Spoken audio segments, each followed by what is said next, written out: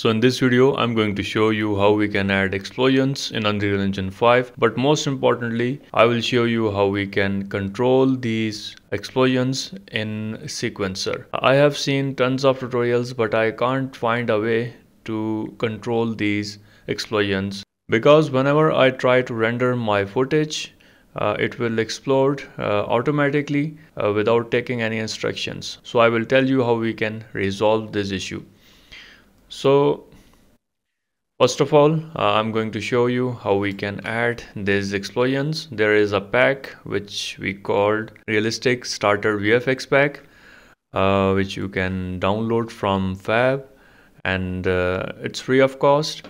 And after you are going to download this, add this to your project, and after that go to particles, and here are the explosions.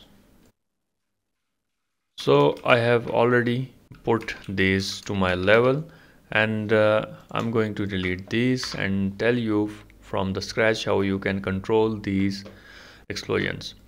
So I'm going to put this to my sequencer, go to FX toggle. From here I'm going to paste the keyframe and deactivate these.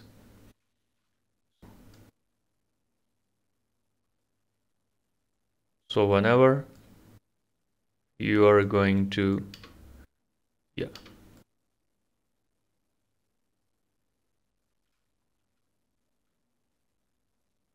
So whenever you are going to play, it will explode. But that's not the case. It's easy, but that's not the case. That will not solve your problem. You have to untick the auto activation from both of these.